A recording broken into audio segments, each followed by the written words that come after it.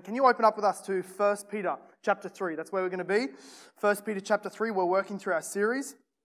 I love you having it's up behind me, but that's for those without a Bible. I like you having it in front of you so that you can check what's being preached, see that it's all right, and object later, and come and talk to me if at all of this is not in agreement with how you read Scripture.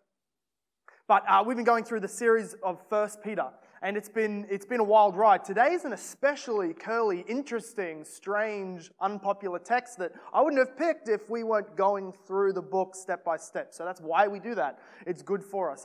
Tonight we have our, I'm just reminding, as Vic said, we have our series that we're going through, the church series, probably about 12, 13 more weeks where we're breaking down what does the Bible say the church is? What is the New Testament church? How should we relate to it? What's our responsibilities in it? And how can we tell what a good and healthy church is? Is anything a church because it says it's a church?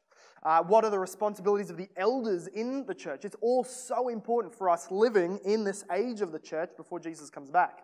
So we're going through that, breaking it down, and tonight we're going to be looking at what the invisible church is. The nature of this universal church all over the world that is invisible, and next week we look at the visible church. So I hope you're keen for that. I trust now you're in 1 Peter chapter 3, right there, and we're going to be in verse 18 through to verse 22. As we've been going through 1 Peter, we're learning this. We're learning that as a main thesis, Peter is saying that as we behold Christ and his sufferings and the glories they produced, we will be able to suffer rightly as Jesus did. As we behold Jesus' sufferings and what they produced, we will be able to also suffer with him. That's been the main message of 1 Peter all the way through. And so we started looking at the glories of Christ, or as chapter 1 verse 11 says, the sufferings of Christ and the subsequent glories. That's one of the main themes. And so Peter's been looking at all of the suffering of Christ in order to encourage us in our suffering. And then he looks at the glories of Christ that came after that in order to encourage us that there is something coming for us, a living hope given to us by Jesus. Because remember, 1 Peter is the letter written to the Christians in churches like ours, but in a time much unlike ours, back in 56, 55 AD. I'm lying to you. 64, 65 AD. Went a bit dyslexic there for a moment. And in the 60s, Nero, the emperor over Rome, started his crackdown on Christianity. He burned Rome, blamed the Christians, and then started burning Christians, hunting them down, taking them out of their homes, pinning them to crosses, burning them, calling them the Roman candles. This is what Nero was doing. But just before that hits, Peter writes his two letters. And he's telling them that the atmosphere against Christianity is growing. And so he's writing, in a world that is against Christians, the more you live like Jesus, the more you'll suffer. Here's how you should live. Look at Jesus, be encouraged by his example, and suffer with him and like him. And so he tells us, of course, that Jesus was that lamb who was killed. He was that stone that was rejected by men. He is like the criminal being treated terribly and dying unjustly. They're the sufferings of Christ. But then he also, on the backside of that, talks about the glories that came from it. Of course he was the slaughtered lamb, but he was bringing atonement for a sin-sunken world. Of course he was rejected as a stone, put away from the builders, but that stone became the foundation stone for the whole temple that is the church. And yes, he died as a criminal, but he died in order to make unrighteous people righteous before God. This has been the theme so far in 1 Peter. If you haven't watched any of the sermons, been able to devour those from prior, I encourage you to jump on our YouTube or our Facebook and you can see all of them, get all of the context. It's all one big message throughout 1 Peter.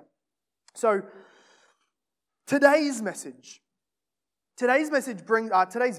brings us to this reality that Peter's now going to tell us that the victorious Christ, through his sufferings, is doing something continually through us as we suffer. So we're going to see the victory of Christ through his persecution and our victory in Christ through our persecution. And what we're going to see is that as is with Christ is also with us, the greater the sacrifice, the greater the suffering, means the greater the benefit. the greater the reward and the result. And of course, so we should just be taking from the very get-go this application to our own life, that we don't move towards comfort. We don't try and live a life that is as cushioned as possible and expect some kind of great reward in heaven or great fruit for the gospel here on earth. But we, like Jesus, move towards sacrifice. Move towards the need where it hurts in order to serve others, and then we expect and we receive the reward. That we move towards the greater obedience and holiness, not comfort and cozy Christianity. We move towards the sacrifice for our local church, not drawing back from responsibilities. We receive and walk towards the greater persecution as you evangelize the lost souls around you, not seeking to take the least persecuted route to heaven. And this means that we have the greater zeal for the worldwide mission of God in and among the nations, even at the cost of your life, moving away from self-preservation at the cost of the nations. This is our mind if we have the mind of Christ, because we see that the greater the persecution, the greater the suffering, the greater the reward. So let's read the text this morning, and I want you to see that the victory of Christ in his suffering and our victory through our suffering. Verse 18, the word of the Lord reads like this.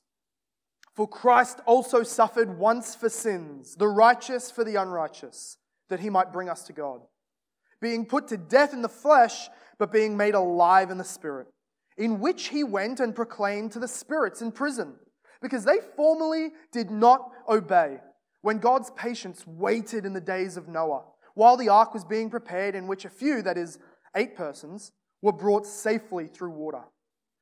Baptism, which corresponds to this, now saves you, not as a removal of dirt from the body, but as an appeal to God for a good conscience, through the resurrection of Jesus Christ, who has gone into heaven and is at the right hand of God with angels, authorities, and powers, having been subjected to him. This is the word of God, inerrant and infallible to us this morning. Amen? I wonder if you saw my thesis there. Did you see, as you read that really straightforward passage, right? Preacher's dream. Jesus going to preach to spirits in prison from Noah's day and all of that. Something about the resurrection. Our expository application today is that through that the victory of Christ through his persecution and seeing our victory through Christ in our persecution, seeing those things enables us to suffer well. That enables us to be persecuted with joy, like James tells us, with a smile, if we may, knowing these. How can I suffer well and be persecuted well? By seeing the victory of Christ through his persecution and knowing the victory that I have in Christ through my persecution. So we're going to see that as we suffer, as we are persecuted, number one, Jesus suffers with us. Number two, Jesus preaches through us. And number three, Jesus vindicates us. He suffers with us, he preaches through us, and he vindicates us. The victorious Christ suffers with us, preaches through us, and vindicates us on a cosmic scale to the whole universe, vindicating us though we suffer. So we'll go straight into it. Look at verse 18.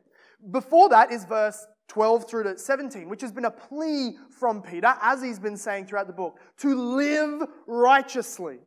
That being persecuted, pushed down, oppressed by the government, or he gives the example in your workplace or even at home from your spouse, none of these things, in fact, he even gives a bit of a touch, even from other Christians, you being mistreated is never an excuse to play the victim and then have an excuse to sin, or live less righteously, or retaliate, or live in sin a little bit because, I'm suffering over in this portion of my life. God will understand. It's all a big scale. The more I suffer, the more excuse I have to live in the flesh. No, Peter's saying, whatever you do, wherever you are, no matter what the pressure coming against you, your responsibility is not to control the world and governments and how much they persecute, or control other people and defend yourself against slanderous remarks and things like that. Your responsibility is to live righteously before God.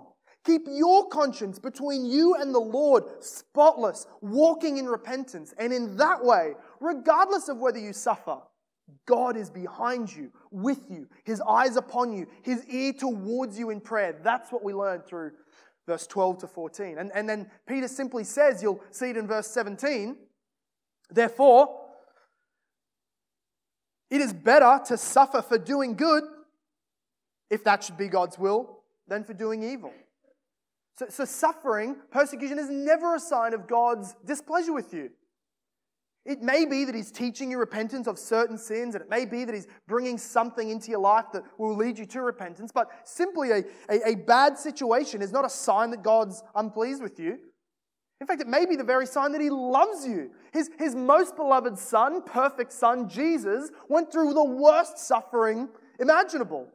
So suffering is not a sign of God's displeasure, but rather we pursue righteousness, expect persecution, and if ever we have this mindset that we say, I'm a Christian, I live righteously, I walk in obedience, and I suffer, should I? Don't I get to claim that I'm a son of the Lord? Don't I get to claim that I'm royal? I'm a priest, as Peter said. I have the glorious gospel of all the ages poured into my spirit. Do I need to suffer? How much? Is there a limit? That's pride rising up. We hear the call, okay, suffer, but we not want to put in some kind of stop to say, I shouldn't suffer too much. There's something about me, right?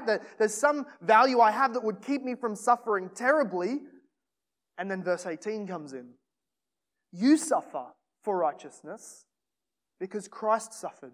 Even Christ suffered once, the righteous for the unrighteous. This is the encouragement from Peter. In fact, I'll take that back. This is the command from Peter. Stop using persecution as an excuse for sin. Live righteously, suffer well, and take joy in it, for Christ also suffered. So let's look at some ways that the suffering of Christ is similar to ours, because this is Peter's point. He's trying to encourage you today. Through Peter, by the Spirit, by my words, God is encouraging you, wherever you are in your life, whatever persecution you're receiving. Peter's encouragement is Christ suffered in a way that is much like you. Here's how.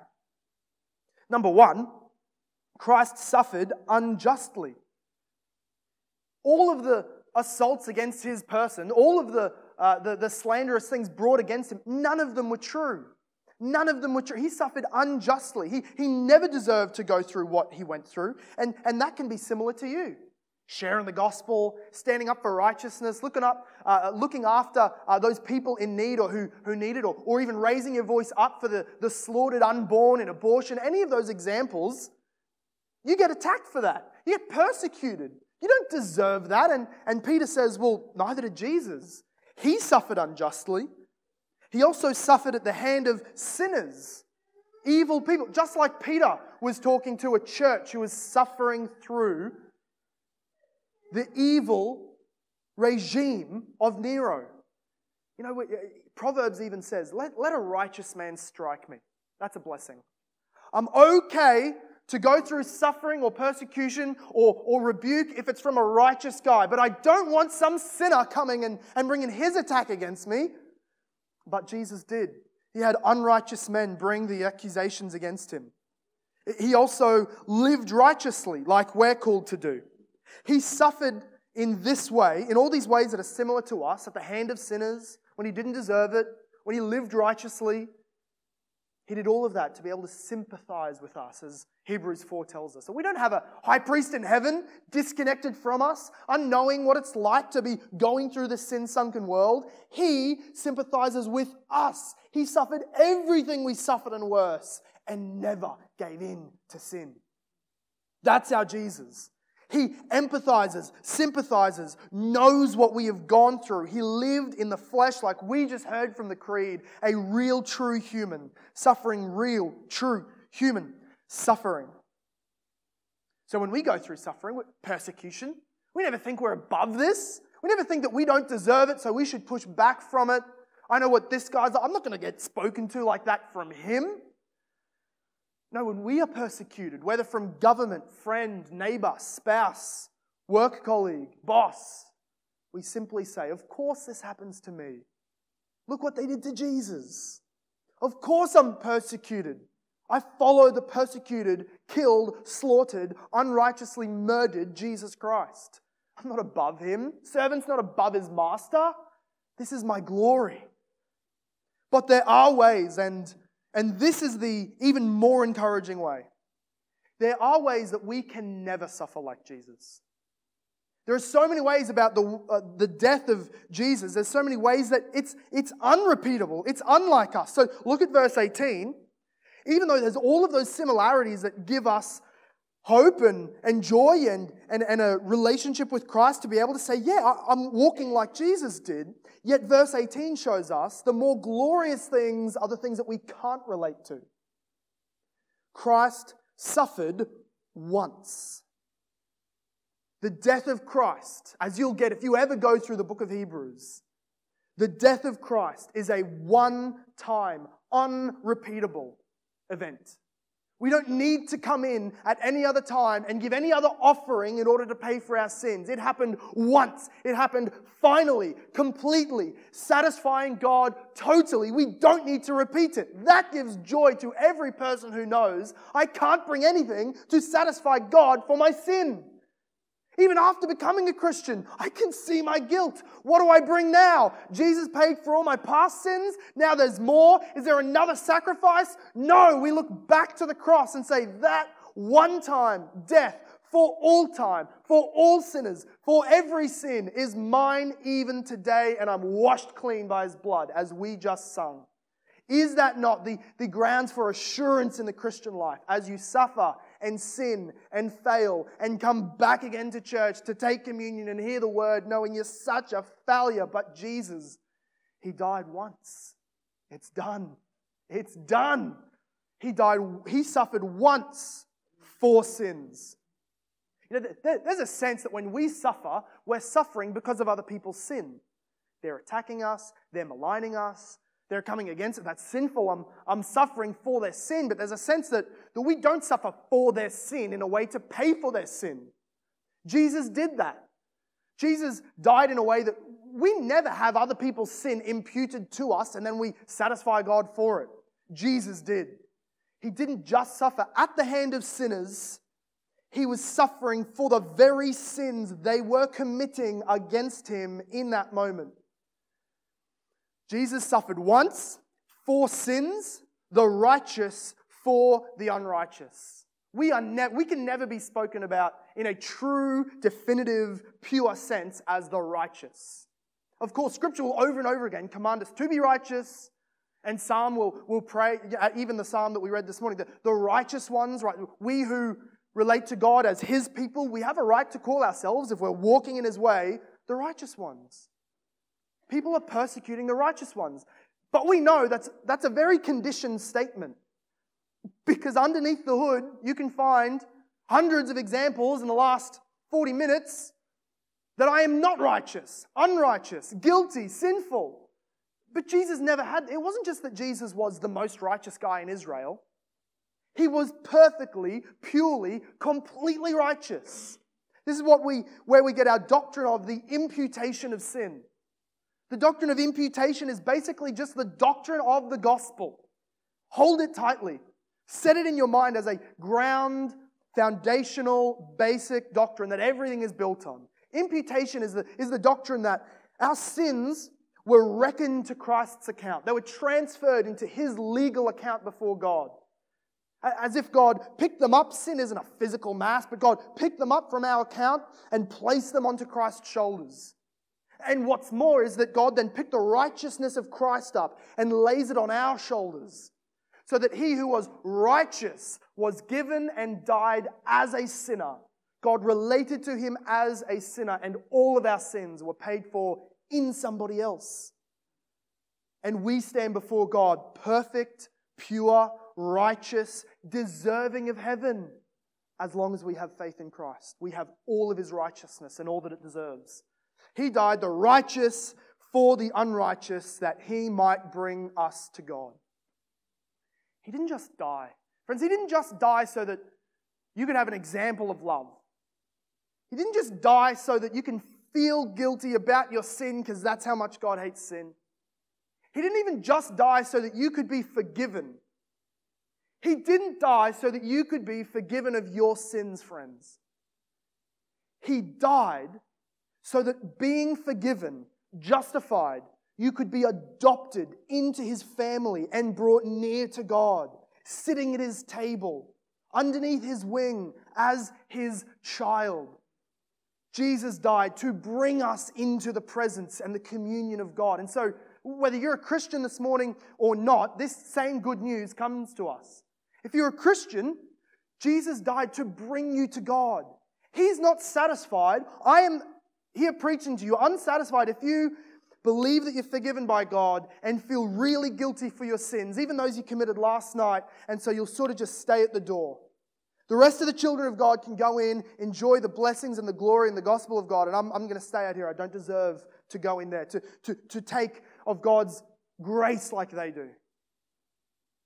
Friends, Jesus died to bring you to God. The devil wins a victory if we stay back from our relationship with God with lack of assurance because of the guilt of our sin.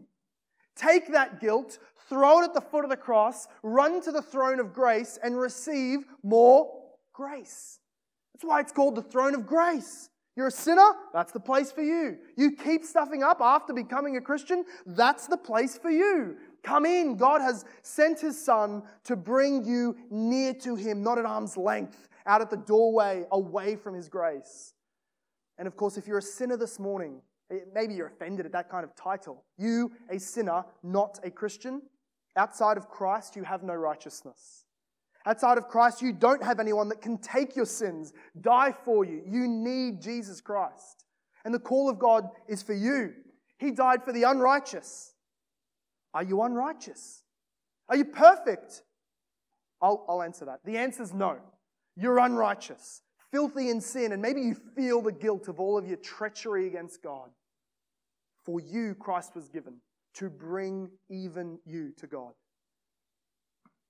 Peter encourages them with this. Of course, Jesus suffers in ways that we repeat and in ways like we suffer, but he also suffered in ways that we can never repeat because he achieved for us salvation.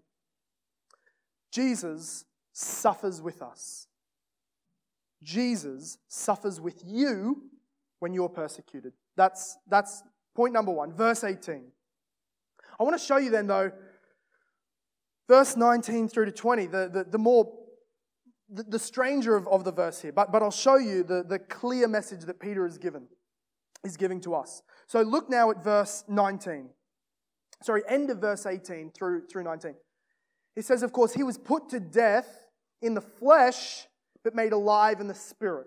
He doesn't mean that his body was dead, but his spirit was alive. He means very similar to 1 Corinthians 15 when it says that this body is sown, and the flesh is sown to the ground, and the spiritual raises up. The resurrection body we get is a spiritual, physical body, but it's talked about in spiritual terms. It's that in the realm of which is eternal, not perishable. So it's physical, but it's spiritual.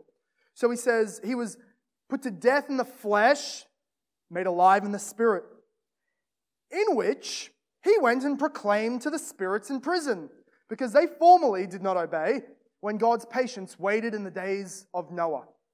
Here's what's happening. Recall verse 15, when we were told that as we suffer, we should be giving a testimony to the hope that we have. We should be using every moment of persecution that we're pressed to give answers or teased for what we believe. We should use that as an opportunity to preach Christ, the hope that we have. And the encouragement here is that Jesus did preaching as well. There's a couple of... no, there's not a couple. There's an unending number of ways to view this passage. There's 4 main ones that are most popular. 2 of them are compromised on pretty important doctrines anyway. So we have 2 final views of this passage that is even worth considering. One of them is that when it says Christ in the Spirit went and preached to spirits in prison, who were formerly disobeying God in the time of Noah. What that view is that as we read back in Genesis 6 and Jude and 2 Peter, in the days of Noah, as the angels in heaven, right, there's been one fall. The fall that went with Satan and took 1/3 of his angels, who've become the demons and the spiritual forces of darkness in this world. That was fall number 1. But angelic fall number 2 was when, in the days of Noah and the generations before him, the angels from heaven saw the beauty of the daughters of men, these human daughters, and they left their proper place of service to God and with lust in their hearts came down, assumed human bodies, and begun to sleep with the women of men, creating this angelic, demonic, human hybrid, which Genesis 6 calls the Nephilim. Those who became mighty and powerful and strong. And I don't have time to go into it all today. But at risk of those men, those unsavable men, Jesus did not die. God never planned to save, and He never elected those who are half demon, half man. He died to save men. He didn't become a demon man God. He became a God man. There would never be any sacrifice for them. And so if they grew and continued to populate the earth and wipe out the godly line or the human line, there would be no way of salvation. So I wonder if you've seen it this way. In order to save the world, God drowned the world. In order to be able to have a human line that would produce Jesus to die for humans, God had to wipe out that polluted, angelic, demonic line of the Nephilim. And so God did that. He sent the flood. He killed all on the earth except for 8. Noah and his family were in the ark, and those spirits who had come down from heaven and mingled with the daughters of men were thrown into a dark and gloomy prison until the day of judgment. And all of their progeny, the Nephilim, these demonic man beings, these beasts, their souls, also unsavable, were cast into that gloomy place of darkness until the day of judgment. Strange stories we find in the Bible, but Peter uses them as a teaching point. Now, one view is that Peter is talking about that. And he's saying those spirits who have gone into prison, when Jesus died, or maybe just after his resurrection in some way, at some point before he went up to the throne in glory, he went down into that gloomy place of darkness and proclaimed his victory, saying, you left heaven and came and became like the men, and you condemned them. You condemned yourself, and you thought you would wipe out God's line. I'm here. I left heaven. I've come not to destroy the race, but save the race, and your judgment is sure. Went back up to heaven, leaving them to wallow in their misery. Maybe. That's one view. Now, I don't see how that fits the context. Of course, in the English text, that seems really straightforward from the reading. But as we break it down into and study what these phrases are meaning in the Greek and how else they're used in the New Testament, it's not a textually convincing argument, but it's also not a contextually convincing argument. Why is Peter using that example? What would he be saying? You, as you're persecuted, preach the gospel. Because, like Jesus, one day after they're dead, you might get to preach in their face and remind them of their condemnation and then go and enjoy heaven. That's why you should preach the gospel. Is that his encouragement? That doesn't seem to be the contextual flow, as if Peter is encouraging us to make good of the gospel, preach it in those moments of suffering and persecution. That doesn't seem to be the message he's giving. He's saying, this is in the context of, Jesus suffers, persecuted, to bring people to God. You also suffer to make fun of them when they're damned. The application is at least weak. But what I think is happening, and it takes a bit more textual work, but it's saying this, and I'm not one to walk away from the strange application. I love them. I'm not walking away from that because it's too spiritual or weird. I believe right now there's half man, half demon spirits in a gloomy prison somewhere. I'm not afraid of that. But I think Peter's encouragement is different. Here's what I think he's saying. Walk through verse 19 with me. In in which he went, so in the spiritual resurrection, he went and proclaimed to the spirits in prison because they did not obey when God's patience waited in the days of Noah. Here's the view that I hold to, that most of the commentators who hold to a reformed position will also hold to. What it's saying is that Christ, raised into the spiritual realm, did something else in that spiritual realm. Not the non-physical realm, but that spiritual, eternal, everlasting, imperishable realm. In that reality, he's done something else. Back in the days of Noah, as 2 Peter 2 tells us, Noah was preaching the gospel of whatever he understood then. The good news, at least, the herald that he was giving was, turn from your sin, walk away from the treachery against our Creator God, come to the ark, judgment is coming, help me build it, be safe in it, the deluge will destroy you if you don't. That's what Peter was proclaiming. He was a herald of righteousness. And what we're being told is that Christ, who was raised into the spiritual realm, as we one day will be, he's done something else in that spiritual realm. Way back when Noah was preaching to disobedient souls who are currently in prison, but back then we're in the bodies of men walking around, Jesus was preaching through Noah to the disobedient souls. That in the spiritual realm, when the Holy Spirit was talking through Noah to preach, it was Jesus preaching through Noah in the time of persecution. And then he vindicated him, as we see, by saving him. And this is where we're so similar with him.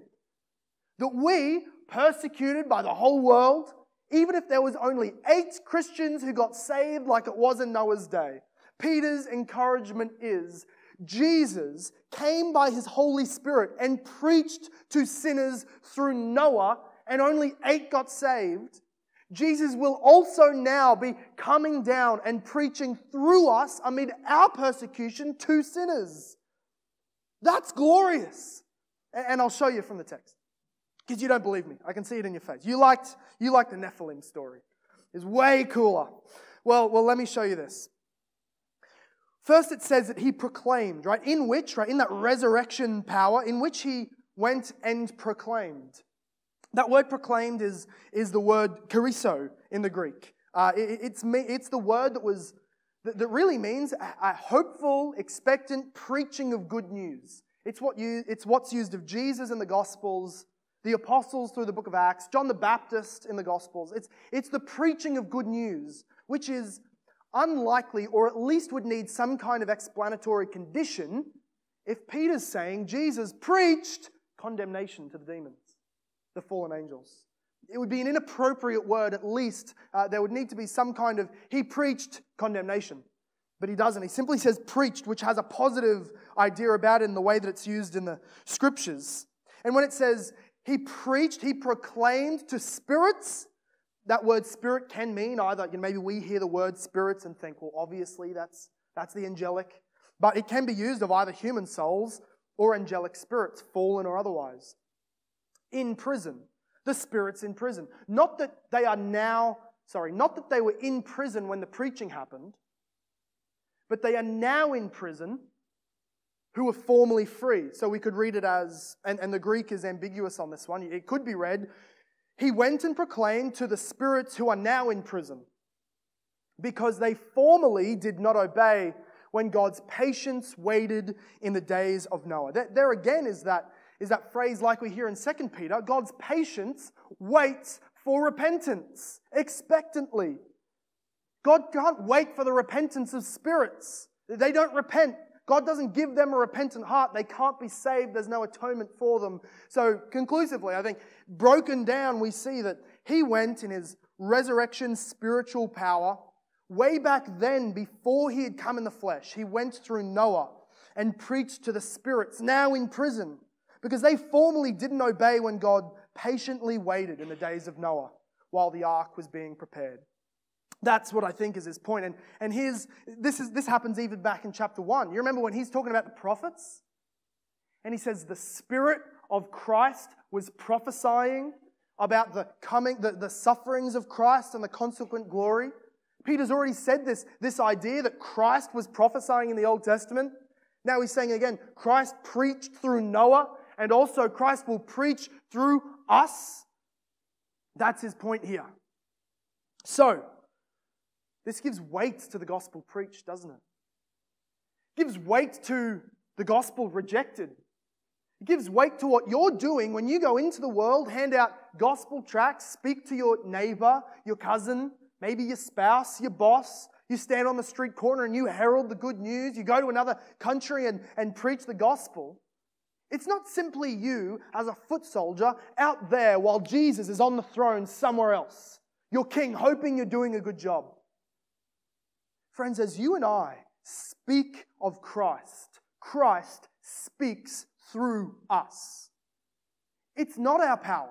It's not our word. It's not our convincing arguments. It's the spiritual power that Jesus brings to us by His Holy Spirit. As much as we speak the truth of Christ, Christ is speaking that truth through us. We can say every time you've shared the gospel, every time you've preached the truth to somebody, we can say in that moment, as Peter says of Noah, Christ went and preached to your neighbors. Christ went and preached at your family Christmas. Christ went and preached in the mission field through you as a herald of the gospel. And to reject that is not simply to reject human, unimpressive speakers. It is to reject and oppose the eternal Son of glory, who is there spiritually, speaking to them. That's Peter's point of using this story. When Christ preached through Noah, He will also do in that way the preaching through you.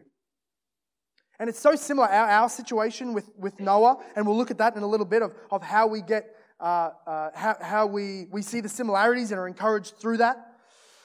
But the message of Peter is so much better than simply knowing that we preach God's word.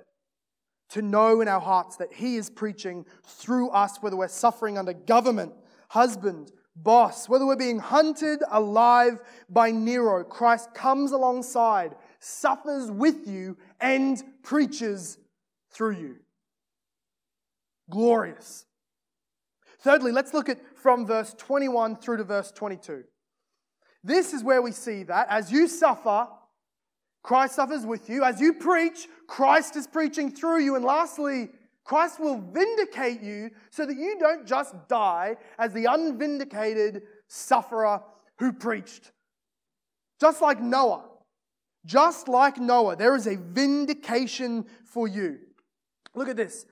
What was Noah's vindication? And by vindication, I mean God coming in and proving you correct and heralding to the world that you were right. God was with you, on your side. That's what I mean by vindication. God vindicated Noah in verse 20 while the ark was being prepared, in which a few, that is 8 persons, were saved through water. That's Noah's vindication.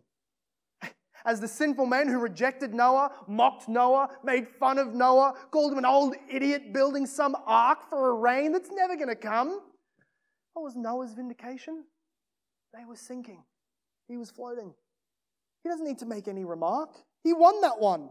That he's very clearly vindicated as the rain started falling and the door closed heavy on the ark. Everybody knows that Noah was right. Everybody regrets the response that they gave to Noah.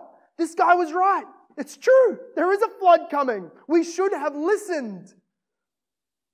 In our world, in our time, what's our vindication? Of course, you might want to look into the future and say, well, the vindication is Jesus will come back, throw everybody in hell, we'll go to heaven. In one sense, that's true.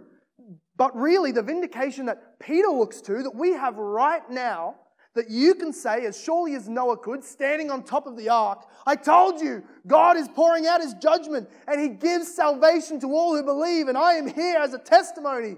We do the same thing as we talk about the resurrection of Jesus Christ. That's our vindication. That as we proclaim the resurrection, assured that God raised back His Son from death, that's us giving testimony to the world and God testifying to the world, I am going to judge the world. These preachers are correct.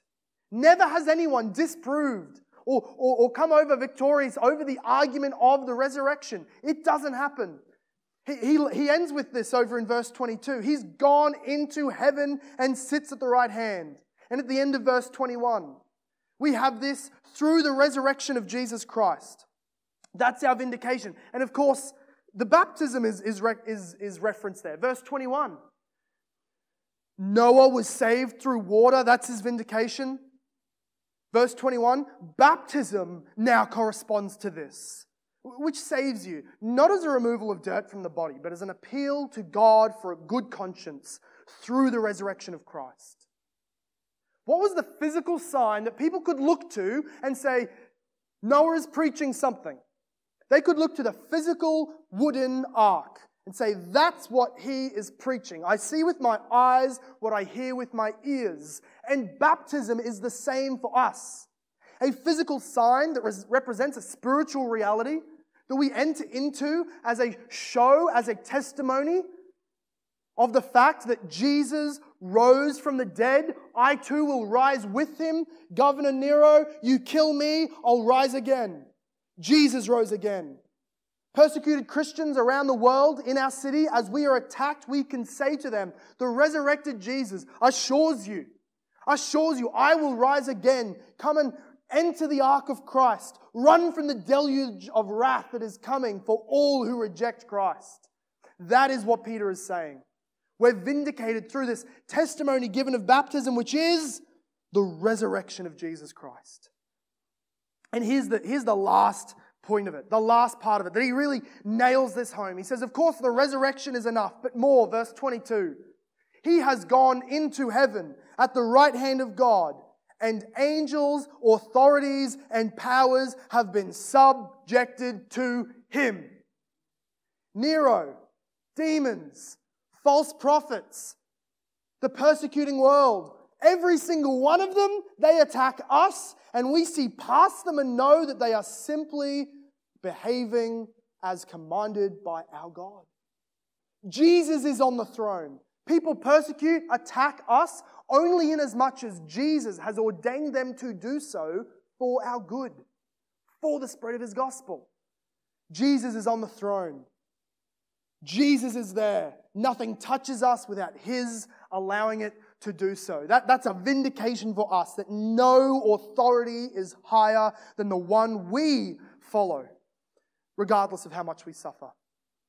So this morning, I want to say that through me, through this sermon, through the word preached, don't be like those rebellious in Noah's day, standing off, rejecting, mocking. You may think Christians have no real hard evident proof, right? You think that you'll both die and you had the better arguments in life than they did, and here they are meeting in church. Where's your God, Christians? But just as much as Noah's day learned soon enough that Noah was right, you will face the truth soon enough. And surely, Jesus is real. He did die for sinners. He does call you today. You may mock us like Noah, but God brings his justice. Join us in the ark of Christ. Run to him. Leave your sin behind. Be saved. God has set a day. He is waiting patiently now as he did in that day. But now he commands all men everywhere to repent, because there's a day set of judgment that is coming on every soul with no second chances. He has given you ample proof of this by raising Jesus Christ from the dead and setting him on the throne. The door is still open. Come before God shuts it and brings the judgment of his deluge. Can you bow your heads with me as I pray over us?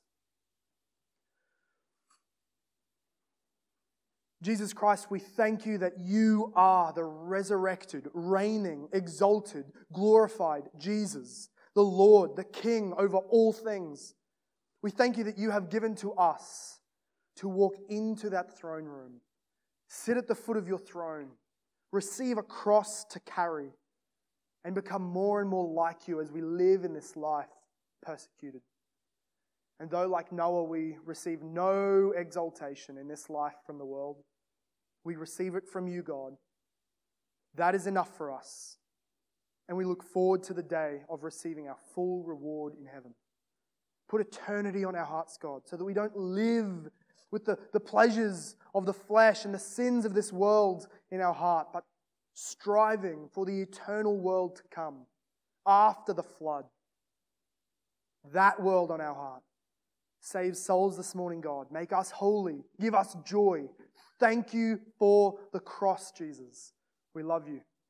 We praise you. We worship you. And everybody said, Amen.